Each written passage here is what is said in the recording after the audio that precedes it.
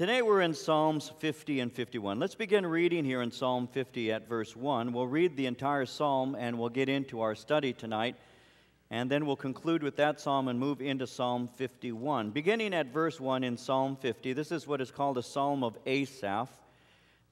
Psalm 50, verse 1, "The mighty one, God the Lord, has spoken and called the earth from the rising of the sun to its going down. Out of Zion, the perfection of beauty, God will shine forth. Our God shall come and shall not keep silent. A fire shall devour before him, and it shall be very tempestuous all around him. He shall call the heavens from above and to the earth, that he may judge his people. Gather my saints together to me, those who have made a covenant with me by sacrifice. Let the heavens declare his righteousness, for God himself is judge. Selah. Hear, O my people, and I will speak, O Israel, and I will testify against you. I am God, your God. I will not reprove you for your sacrifices or your burnt offerings, which are continually before me. I will not take a bull from your house, nor goats out of your folds. For every beast of the forest is mine, and the cattle on 1,000 hills. I know all the birds of the mountains, and all the wild beasts of the field are mine. If I were hungry, I would not tell you, for the world is mine and all its fullness. Will I eat the flesh of bulls or drink the blood of goats? Offer to God thanksgiving and pay your vows to the Most High. Call upon me in the day of trouble. I will deliver you, and you shall glorify me. But to the wicked, God says, what right have you to declare my statutes or take my covenant in your mouth, seeing you hate instruction and cast my words behind you? When you saw a thief, you consented with him, and have been a partaker with adulterers. You give your mouth to evil, your tongue frames deceit. You sit and speak against your brother, you slander your own mother's son. These things you have done, and I kept silent. You thought that I was altogether like you. But I will reprove you and set them in order before your eyes. Now consider this, you who forget God, lest I tear you in pieces, and there be none to deliver. Whoever offers praise glorifies me, and to him who orders his conduct aright, I will show the salvation of God." This is what is called, quite obviously, a psalm of judgment. You see in this psalm that God is judging the wicked. And what you have really is a picture of a courtroom, and it's filled with witnesses as God begins to judge the whole earth. And I want you to notice that with me. In verse 1, when it says, "The mighty one, God the Lord, has spoken and called the earth from the rising of the sun to its going down," that's just a picture of from east to west. And he's calling all people to himself because judgment is about to take place. So you have a picture of a courtroom. You also have a location. Verse 2 tells us where this takes place. Out of Zion, the perfection of beauty, God will shine forth. So Zion is found in the city of Jerusalem, and this is a beautiful city as it's described here. And so you have a courtroom procedure, if you will. You have a location of it, and then you have the promise that God is going to judge. Verse 3, "Our God shall come and shall not keep silent. A fire shall devour before him, and it shall be very tempestuous all around him." So he says God is going to come and God is going to judge. And notice with me here in verse 3 how his presence is described as being accompanied by a raging fire. In Scripture, very often, fire is a picture of God's judgment. And that's the picture that we have here at this time, a picture of fiery judgment. In the New Testament, when the Apostle Paul is writing concerning God bringing judgment, if you take notes, it's found in 2 Thessalonians chapter 1, verses 7 through 10. Paul says that God will give you who are troubled rest with us when the Lord Jesus is revealed from heaven with his mighty angels in flaming fire, taking vengeance on those who do not know God and on those who do not obey the gospel of our Lord Jesus Christ. These shall be punished with everlasting destruction from the presence of the Lord and from the glory of his power when he comes in that day to be glorified in his saints and to be admired among all those who believe, because our testimony among you was believed. So I want you to see that his presence is accompanied by a raging fire, and that's the picture that Paul gave to us when he speaks concerning God's judgment. Now, as I was reading this today, without going into great detail or spending a lot of time in this, I couldn't help but think about what recently occurred with that young Korean individual who was brutally beheaded. Now, without going into a lot of detail, I was reading in the newspaper that this young man, his name is Kim Sun-il, that this young man had various degrees. He had a degree in languages. He could speak Arabic and Korean as well as English. But he also had a degree in theology. And perhaps you read about this, that he wanted to be in Saudi Arabia so that he might be able to bring the Christian gospel to the people who live there. And if he was a Christian, it doesn't say, anything other than the fact that he wanted to be a missionary and share. I couldn't help but, just from one pure humanity's sake, just because we're human beings, just because, I have, feelings, and I see this poor guy screaming, I don't want to die. And some of you saw that on television in the news, and my heart went out to him, I could have a son his age.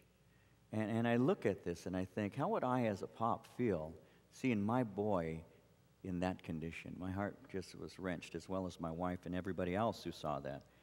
And then today, in reading the newspaper concerning the fact that this is a man who wanted to bring the gospel to the Arabic-speaking people, my heart was wrenched even deeper because of that. And one of the things that I have to tell you that I told my wife is, I'm glad that God is judge, and God will do what is right. And God is a righteous judge. May He bring peace to the family, to that grieving mama and to that grieving pop that we see pictures of as they're just doing what we would do, crying and their hearts are broken. But as I was thinking about that, I was reading this scripture today. Our God shall come, shall not keep silent. A fire shall devour before Him. It shall be very tempestuous all around Him. God shall bring judgment. And I have to tell you that I'm looking forward to the Lord doing just that, to be honest with you. But I better be careful and move on into this psalm. Verse 4, He shall call to the heavens from above, and to the earth, that He may judge His people. Gather my saints together to me, those who have made a covenant with me by sacrifice. Let the heavens declare His righteousness, for God Himself is judge. So notice He's gathering together those who claim to have relationship with Him, and notice that He's making judgment. He calls heaven and earth to be witnesses as He does so. Verse 6 says, let the heavens declare His righteousness, for God Himself is judge. Now, when it says God Himself is judge, we have greater insight in the New Testament concerning this, because the New Testament reveals that Jesus is the judge, and Jesus being God in the flesh. If you take notes, John chapter 5, verse 22 says, the Father judges no man, but has committed all judgment to the Son. And so the Lord is bringing judgment right now. Now, what is He judging the people about? Well, basically, He announces His charges against Israel in verses 7 through 13 and in verse 21 and and following. And the judgment that He's bringing against these people is basically twofold. And if you want to write this down, I'll be giving you a study on this. But I use the word formalism, ritual religion, and secondly, hypocrisy. That's what He's speaking about as He brings judgment. Ritual religion. Just going through the motions. We call that nominal Christianity today. Somebody is calling himself a Christian because he was water baptized or went to church as a child or has never declared himself to be anything else but aren't born again. And so what he's really dealing with is the religion of the people at that time that had basically become just a ritualism, and also he's dealing with the hypocrisy of the people. And we'll see that in some detail as we look at this. I want you to notice with me that he is saying, I'm not upset at your meticulous keeping of the law. He's pointing out that they offer sacrifices even as He's commanded them to do through the law of Moses. In verse 7, Hear, O my people, I will speak, O Israel, I will testify against you. I am your God. I'm not going to reprove you for your sacrifices or your burnt offerings, which are continually before me. I will not take a bull from your house, nor goats out of your folds. For every beast of the forest is mine, cattle on 1,000 hills. I know all the birds of the mountains, and the wild beasts of the field are mine. If I were hungry, I wouldn't tell you. For the world is mine in all its fullness. Will I eat the flesh of bulls or drink the blood of goats? What he's speaking about is, I'm not opposing the fact that you have offerings that you are offering. The fact is that you are. The problem is you don't understand that. It's simply a ritual to you, he's saying. You have no genuine faith attached to the action. Some might say, well, why is God so upset about this? I mean, these people are obviously going to temple and making sacrifice. They come and they even say that they're serving Him. Why would God be so upset? We could bring that up into the 21st century, and it's kind of like people coming weekly to church. They show up for midweek studies. They serve and do a variety of things. Why would God be upset with that? Isn't that a good thing? Shouldn't everybody go to church? Shouldn't everybody be involved and active? Shouldn't they serve? What's wrong with that? Why would God be so upset? God is pointing out that they bring their sacrifices. God is pointing out that they do that in a regular way. They come to temple, they worship, they serve. You know, they're there all the time when the doors are open. What's the problem here? Well, all the activity that they're doing does not reveal a genuine relationship with God whatsoever. In the New Testament book of Revelation, in chapter 2, the Lord Jesus Christ is speaking to the church of Ephesus. And when He's bringing a word of condemnation to that particular church there in Ephesus, in modern Turkey on the western coast, in Revelation chapter 2, verses 2 through 4, this is what Jesus Christ says to the church. He says, I know your works, your labor, your patience, that you cannot bear those who are evil. You have tested those who say they are apostles and are not, have found them liars. You have persevered and have patience, have labored for my name's sake and have not become weary. Nevertheless, he said, I have this against you. You have left your first love. You are doing things out of religious habit. You're going and doing all of these things, but your heart is no longer on fire for me. That's a great danger, guys. It really is.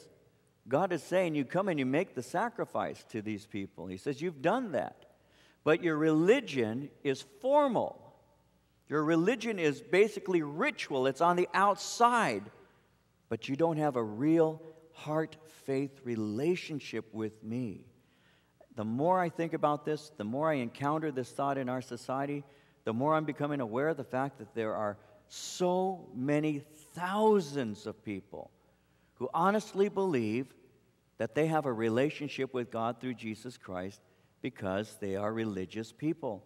I was watching the funeral services recently of Ronald Reagan, and in doing so, I heard some comments being made by an individual who has had never any evidence that he's ever had a relationship with Jesus Christ, and yet he's speaking religiously about faith and how it should be expressed. And I'm watching this person speak, and I'm absolutely just once again amazed that we can deceive ourselves so easily into believing that we actually have a true saving knowledge of Christ.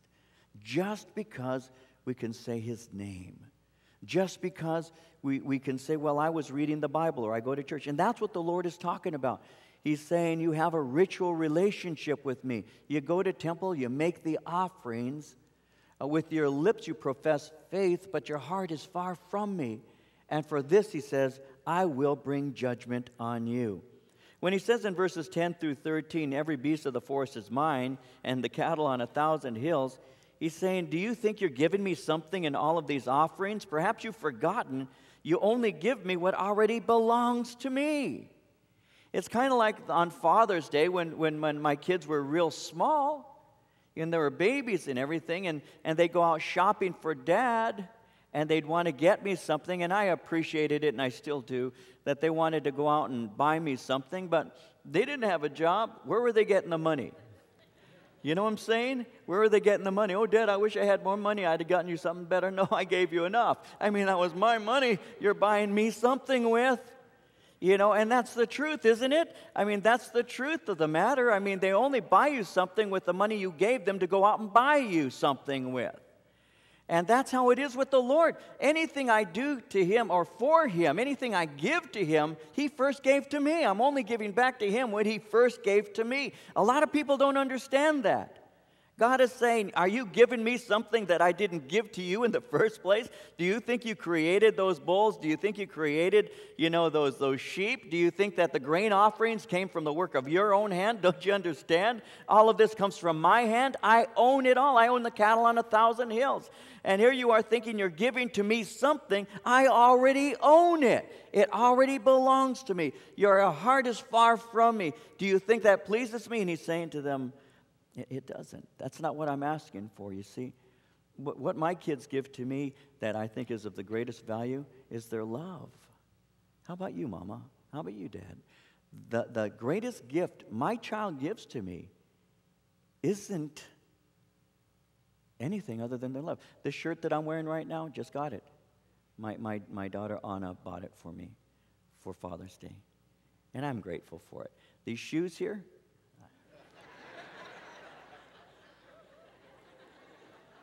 my son Dave gave them to me. He said, Dad, you wear white shoes and you look really dumb in them, and so you ought to get something with color. So, and you know what? I appreciate it. I really do. Marie bought me these Levi's. Yeah. Apparently they don't like the way I dress, but I appreciate the fact that they did that. I do, I really do. I appreciate the fact that they took time to go out and shop for Papa, and I love them for it. But the gifts didn't matter. What matters is their love for me. I had a great Father's Day gift today. My daughter Anna took me out for lunch.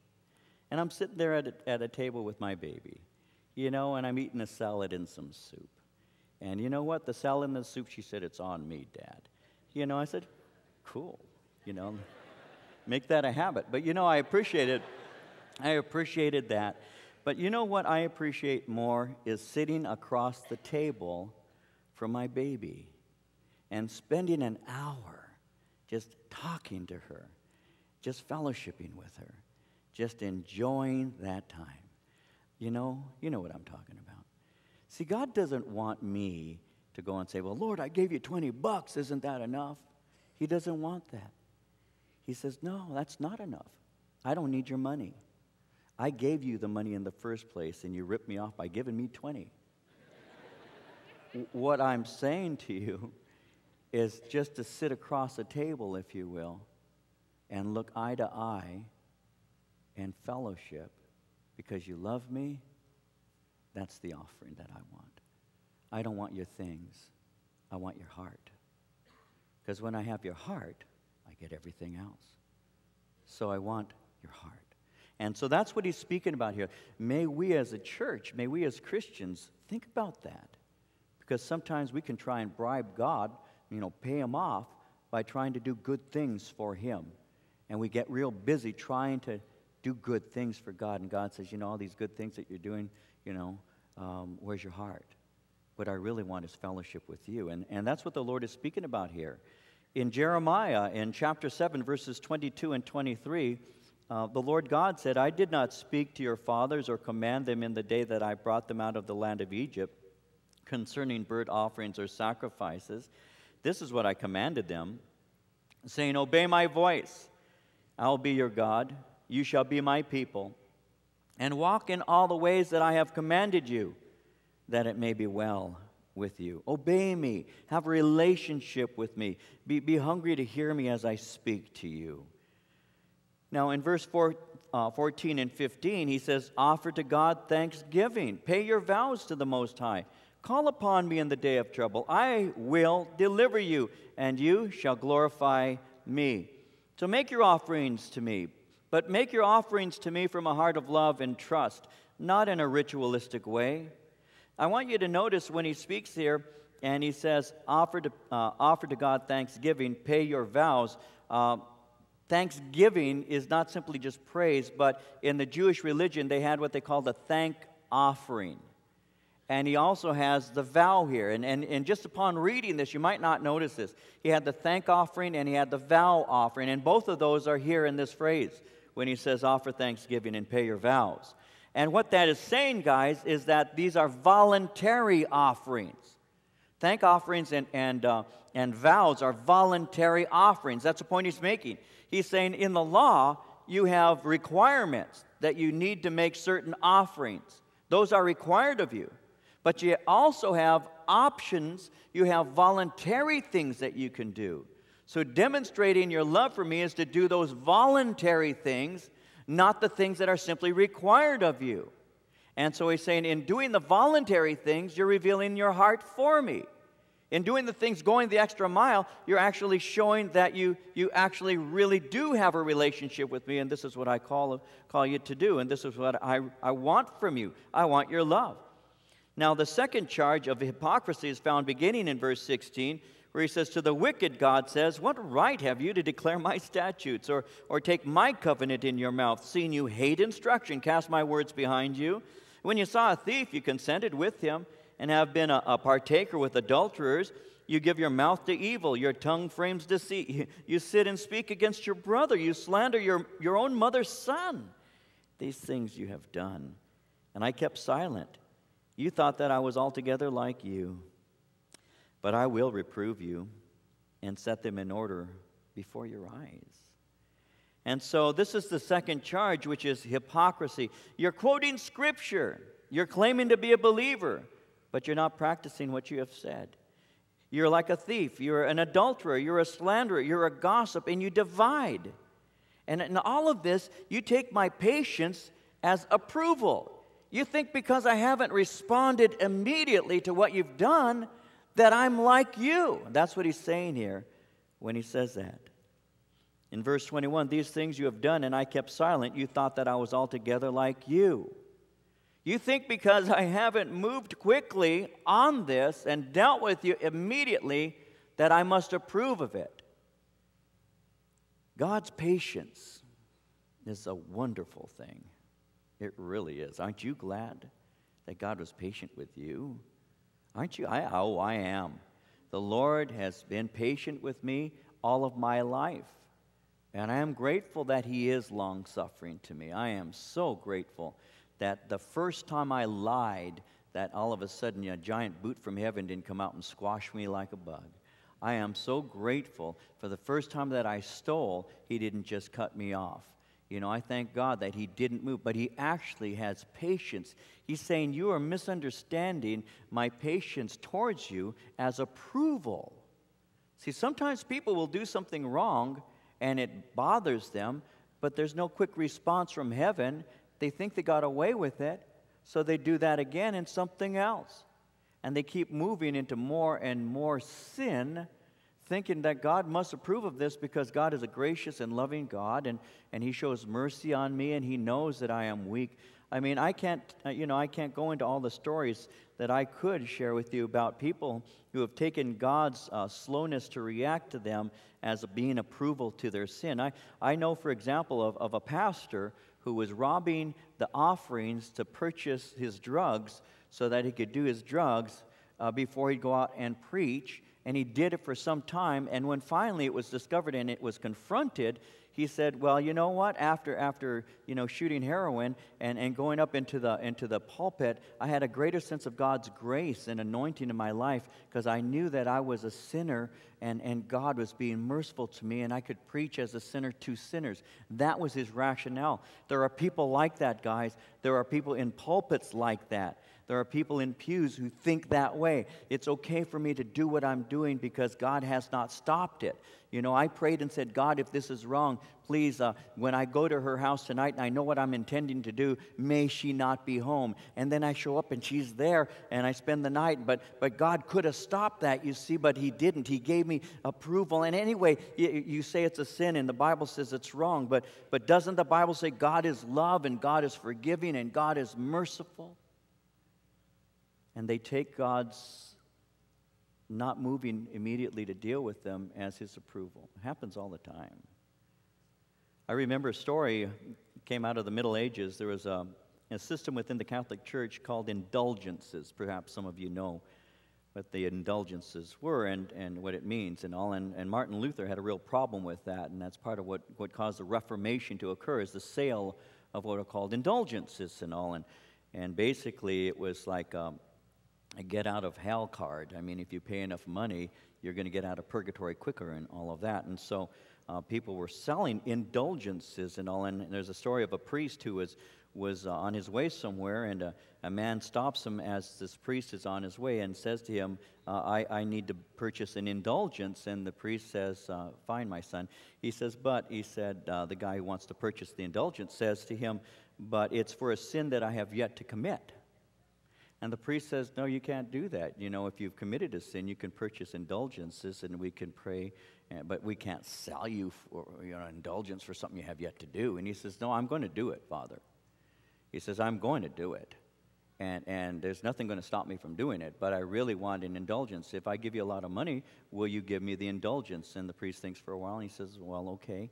So the guy gives him money, the priest gives him an indulgence, and then the man who gave the priest the money, well, he robs the priest of all the money he has and leaves. That was what he was planning on doing, so he kind of got forgiven before he did it. I mean, think about that. But there are a lot of people who honestly think kind of like that it's okay to do this because God is a God of grace. And the Lord is saying, no, he's saying that's not how it works. You're misunderstanding me. In Romans chapter 2, verse 4, Paul said this. He said, do you despise the riches of his goodness, forbearance, and long-suffering, not knowing that the goodness of God leads you to repentance? Don't you understand that God is being good to you and that should give you space to repent? Don't you understand that yet? Well, obviously they hadn't. And so the Lord says, you're being hypocritical. You actually, well, like he says in verse 16, 17 rather, I want to see that with you for a moment. When he says, seeing you hate instruction, you cast my words behind you. What right do you have to declare my words, seeing that you haven't even applied it to your own life, is what he's saying. What right do I have if I'm out there drinking to excess and getting a little bit high? What right do I have to go and speak to somebody and say to them, hey, you know what, you shouldn't drink because God gives the Holy Spirit and new wine and you're still drinking the old wine? And what right would I have if I'm continuing to indulge in sin and try and lead somebody to the right way? That's the point he's making. He says, you don't put into practice my word, you actually throw it behind you. You don't even believe it. And that's why he says in verse 18, you saw a thief and consented with him. You've been a partaker with adulterers. You give your mouth to evil. Your tongue frames deceit. You sit and speak against your brother. And so bottom line is, he says, you're living in a way that you ought not to. You're a thief, you're an adulterer, you're a slanderer, you're a gossip, and you divide. And all of this, he says, is wrong. Verse 22, now consider this, you who forget God, lest I tear you in pieces, and there be none to deliver. Whoever offers praise glorifies me, and to him who orders his conduct aright, I will show the salvation of God. Though I am promising you judgment, I am giving you an opportunity to get out. But if you do not repent, I will judge you. If you repent, then I will save you. So, it's up to you. Chapter 51, or Psalm 51, beginning at verse 1. This is a psalm of David, and this is a psalm that relates to a confession of sin as well as forgiveness. This is a psalm that was written by King David after he had committed sin, in that very famous sin with Bathsheba. Beginning at verse 1, he says, have mercy upon me, O God, according to your loving kindness, according to the multitude of your tender mercies. Blot out my transgressions. Wash me thoroughly from my iniquity. Cleanse me from my sin. For I acknowledge my transgressions, and my sin is ever before me. Against you, you only have I sinned and done this evil in your sight, that you may be found just when you speak and blameless when you judge. Behold, I was brought forth in iniquity, and in sin my mother conceived me. Behold, you desire truth in the inward parts, and in the hidden part you will make me to know wisdom. Purge me with hyssop, and I shall be clean. Wash me, and I shall be whiter than snow. Make me to hear joy and gladness, that the bones which you have broken may rejoice. Hide your face from my sins, and blot out all my iniquities. Create in me a clean heart, O God. Renew a steadfast spirit within me. Do not cast me away from your presence, and do not take your Holy Spirit from me. Restore to me the joy of your salvation, and uphold me with your generous spirit. Then I will teach transgressors your ways. Sinners shall be converted to you. Deliver me from blood guiltiness, O God, the God of my salvation. My tongue shall sing aloud of your righteousness. O Lord, open my lips. My mouth shall show forth your praise. For you do not desire sacrifice, or else I would give it. You do not delight in burnt offering. The sacrifices of God are a broken spirit, a broken and a contrite heart. These, O God, you will not despise. Do good in your good pleasure to Zion. Build the walls of Jerusalem. Then you shall be pleased with the sacrifices of righteousness, with burnt offering and whole burnt offerings. Then they shall offer bulls on your altar. It's a psalm where he is crying out for mercy. It's a psalm that occurred after David had sinned with Bathsheba. And he's saying, God, I have committed a terrible sin, and I need your help, and I need you to forgive me. I have committed the sin of adultery, in that I took another man's wife. I have committed the sin of murder, in that I sent her husband to the front lines, and he died. I have also been a liar, because I've tried to cover it up in a deceitful fashion. And Lord, this is a sin that I am aware of, that you have made me very clearly cognizant of, and I need your help.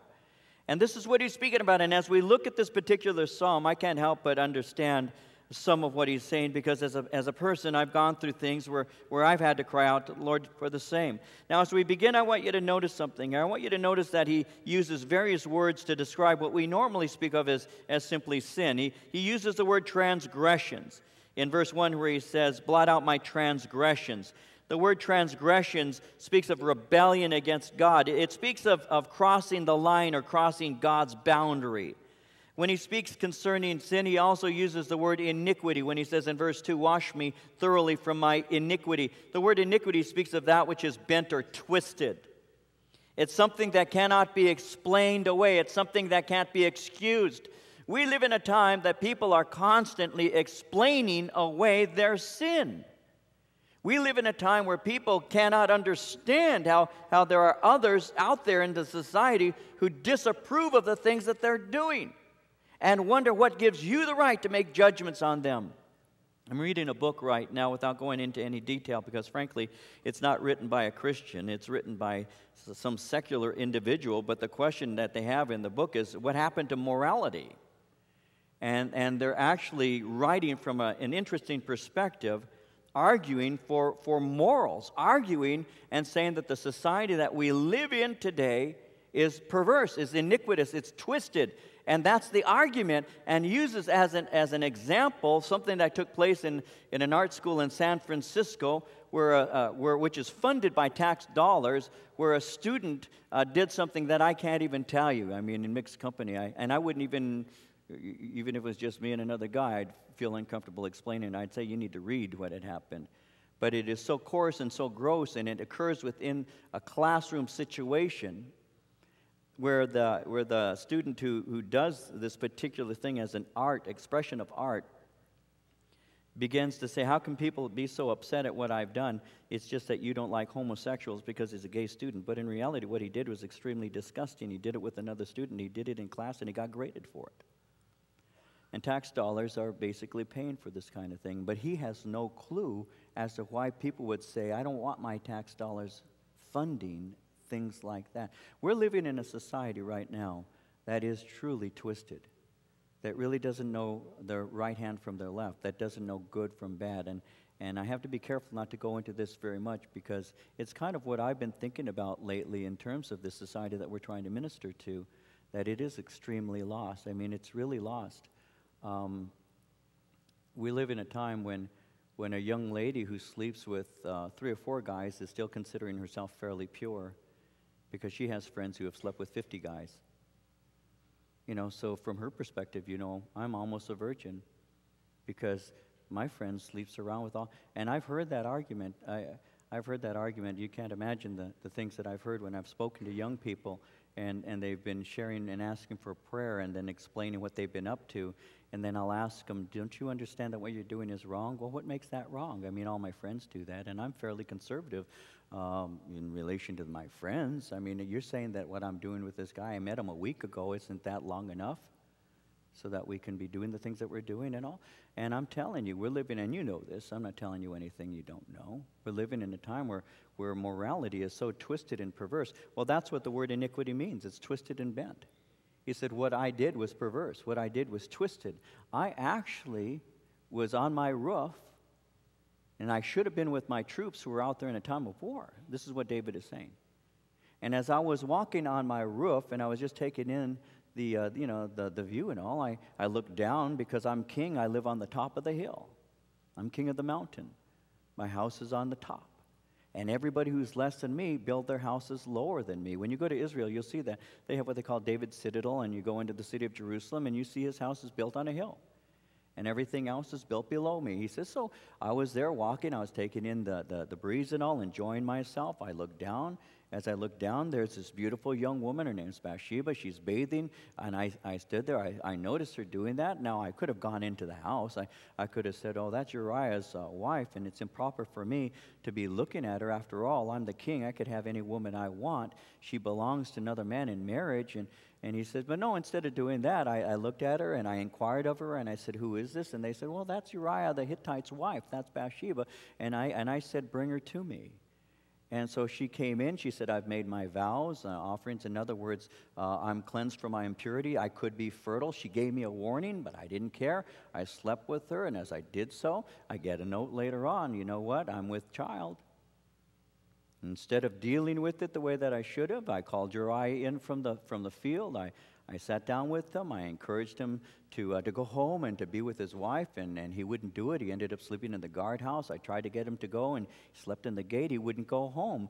And because he wouldn't go home, what I chose to do was the thing that I had to do. His wife is pregnant. It obviously wasn't with him. He's been out in the field as a loyal man. And so I had him go closest to where the battle was the hottest. And I had my troops withdraw, and someone killed him there on the battlefield, and now I'm free to take Bathsheba. That's what I did. Tried to cover it up. I had the husband murdered, and I committed adultery with her. I'm twisted. That's what he's saying. No excuse offered. He didn't say it's the way I was raised. I didn't have advantages. I mean, when you're a young boy and you're in a poor family and you've got to go out in the field and watch these stinking sheep, I just didn't have any advantages. And now I've got all of this money, I've got all of this power, and I can use it any way I want. I did it because I could.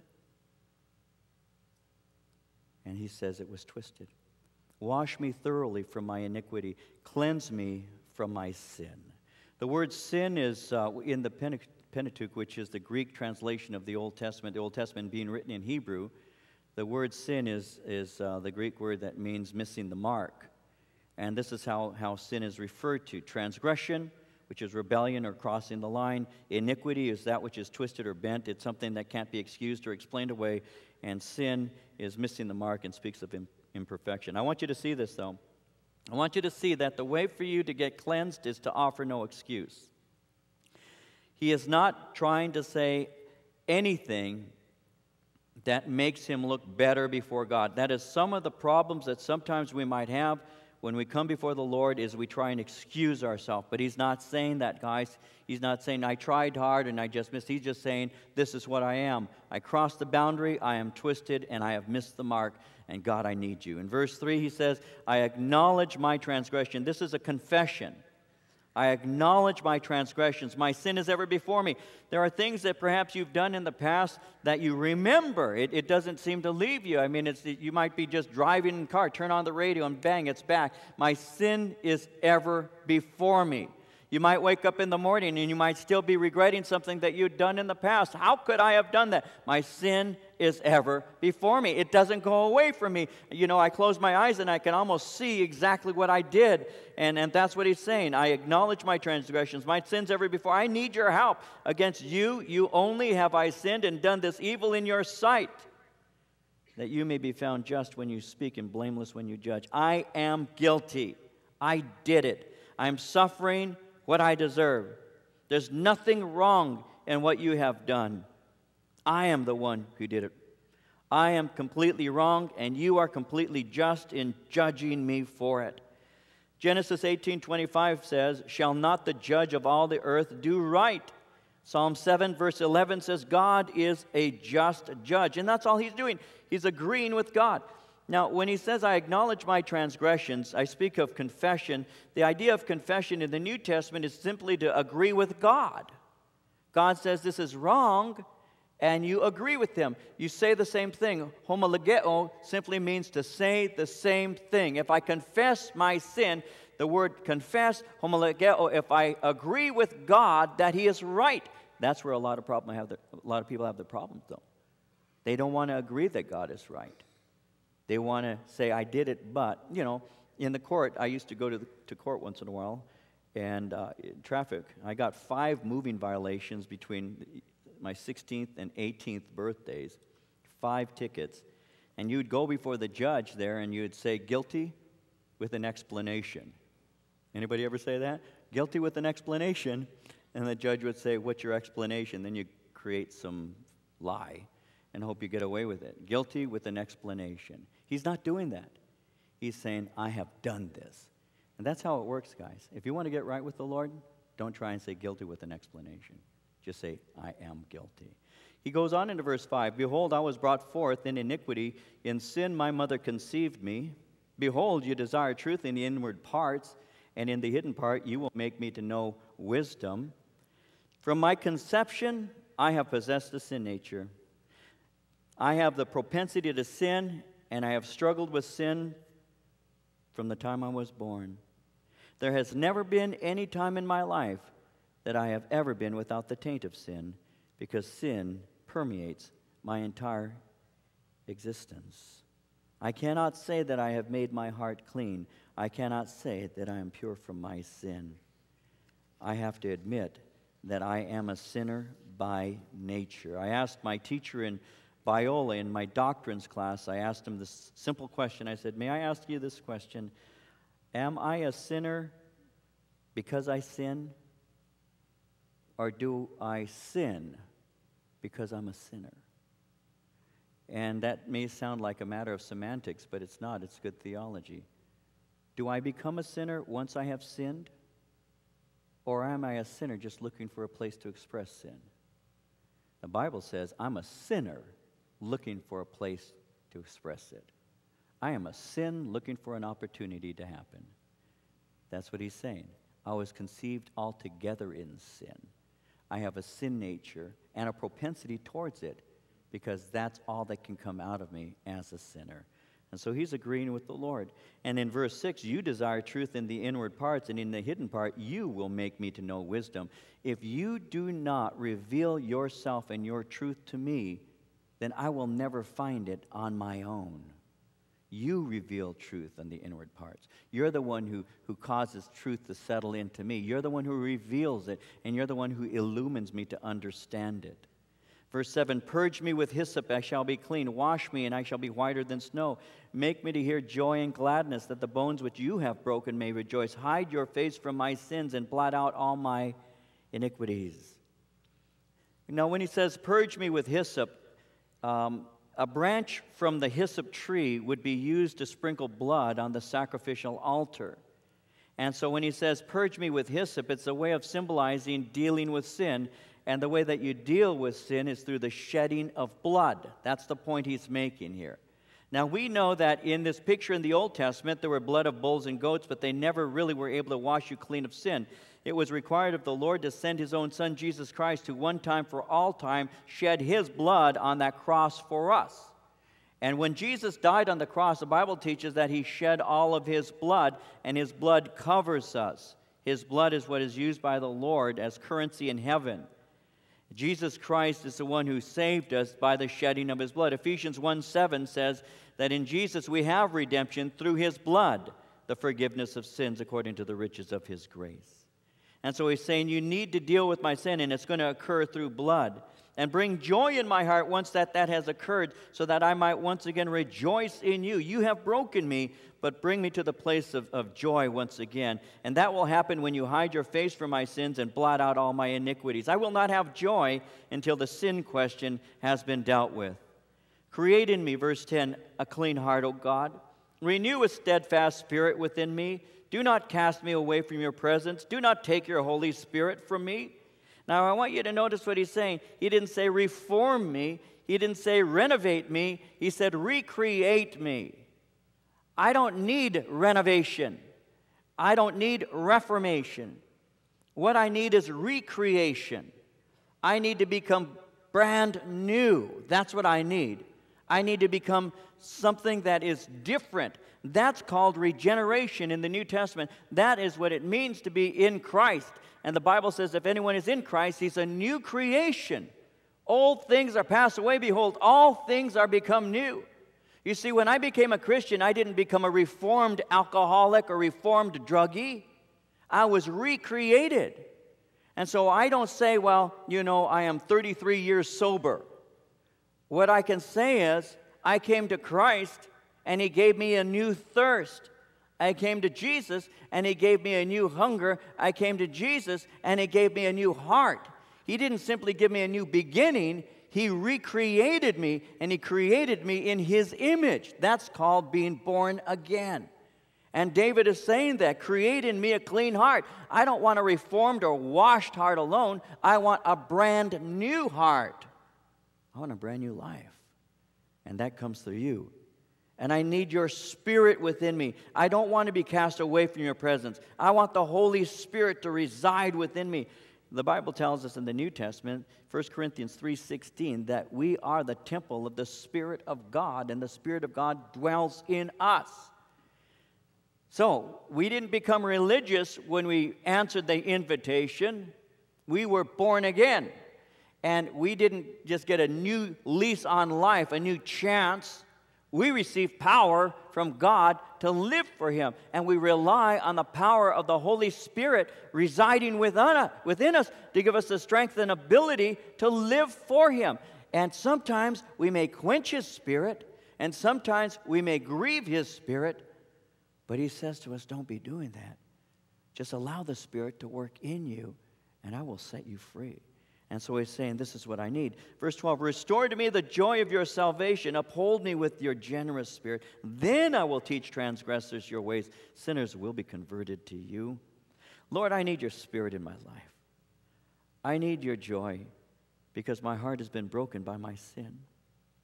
And when the joy of your salvation is once again experienced, I will be your witness. And this experience will be used to glorify the depth of your mercy to sinners. Because I can go, in verse 13, and teach transgressors your ways, and sinners will be converted to you, when I become that living testimony to the depth of your love and how boundless your mercy is. Because people know that I have done wrong. But when they see the joy of forgiveness in my life, I'll be a wonderful testimony. And so, Lord, I'm asking that you would do that. Listen, when God works in your heart, you become a wonderful testimony of His grace. When I got saved, briefly, when I became a Christian, December 27th, 1970, when I, at the age of 20, heard the gospel message for the first time in a very clear way and responded to it, the very first thing I started doing, and it was natural, the very first thing I started doing was sharing about what God had done in my life. I shared with my sister Madeline, who was 4 years younger than I. She was 16, and she came to Christ that night. Within a couple weeks, I shared with my mom and my dad, and 2 or 3 weeks down the road, after getting saved, they came to Christ. I began sharing with my friends. I began having prayer meetings at my house, and my life was radically transformed at the age of 20. And so people knew me, and they would say, what happened to him? And what had happened was I hadn't been reformed. I hadn't been, renovated. I had been reborn. And they saw that in me. They saw what happened. And that joy of being restored into a relationship with God because I had been lost. Well, then I could share with transgressors, and I could say, you know what kind of radical life I lived. You know what kind of person I was, how crazy I was, how into the things that I was in. You were there, you saw, you know what kind of person I was. How I would walk into a store and I would take clothing off of a rack and just walk out with it in my hands and rip them off. How I would pull up to the gas pump and fill my car with gas and drive away without pain. You saw the things I used to do, and I'd walk into the liquor stores and pick up the half gallons of Seagrams and walk out, or when I picked up the case of beer and I wouldn't put it in my car and went out and drank. You saw the things that I used to do, how crazy I was. When I rifled through that person's purse and found some drugs that I didn't know and just dropped them to see what they would do to me. You saw the things that I would do and how God has changed my life. And now I can tell transgressors that God gives you joy, and God gives you peace, and God gives you forgiveness, and God gives you a brand new life that even your mom and your dad will blow their minds over and say, what happened to my son or my daughter? I got somebody entirely new living in this house. And that's what David is talking about. And I need your spirit. Verse 14, deliver me from your blood guiltiness, O God, the God of my salvation, and my tongue shall sing aloud of your righteousness. O Lord, open my lips, my mouth shall show forth your praise. For you do not desire sacrifice, or else I'd give it. You do not delight in burnt offering.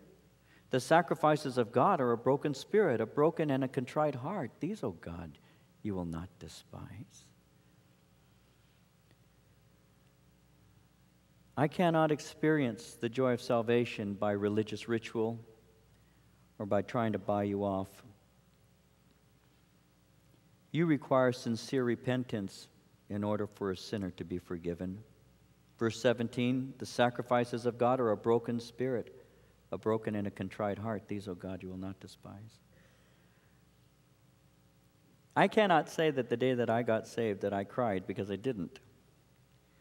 I didn't cry. I wasn't one of those who came forward and wept. I didn't do that. As a matter of fact, they didn't even have what you call an altar call.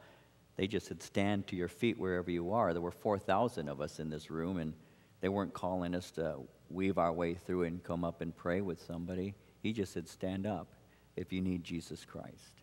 And out of 4,000 people, a handful of us, 10 or 12, stood up.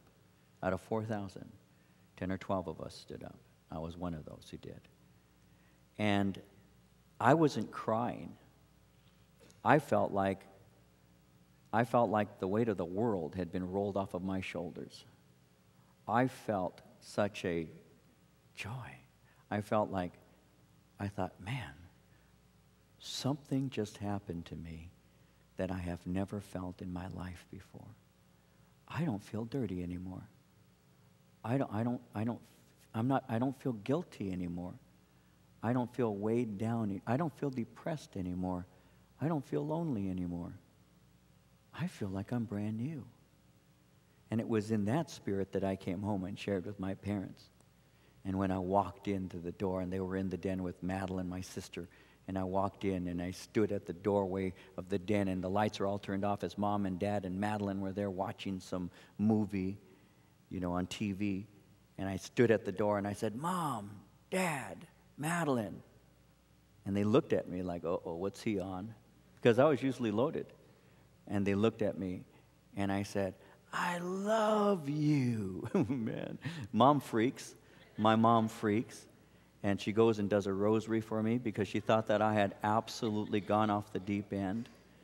And I can still remember my dad leading her past the bathroom where I was, patting her on the back, and she was shaking her head, and she did a rosary. She was so afraid that I had finally snapped.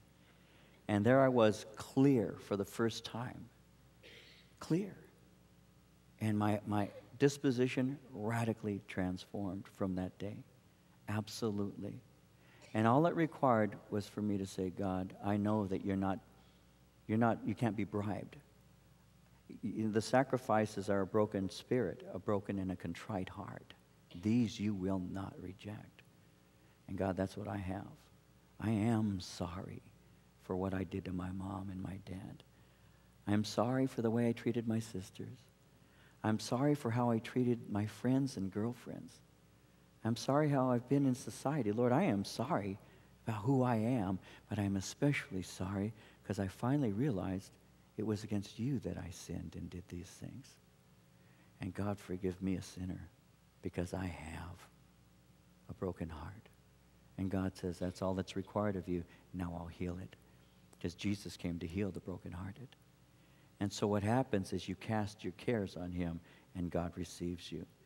Finally, in verse 18 and 19, do good in your good pleasure to Zion. Build the walls of Jerusalem. Then you shall be pleased with the sacrifices of righteousness, with burnt offerings and whole burnt offering. And then they shall offer bulls on your altars. And he kind of closes, if you will, with a prayer for the people there in Jerusalem. And it's like he's saying, God, Just strengthen the moral fiber of the people. Keep them from failing as I have failed, and may they have genuine faith in you. In that way you will be pleased with the sacrifices of righteousness. With burnt offering and whole burnt offering, they shall offer bulls on your altar. May they be sincere and protect them from the sins that I have found myself to be so guilty of.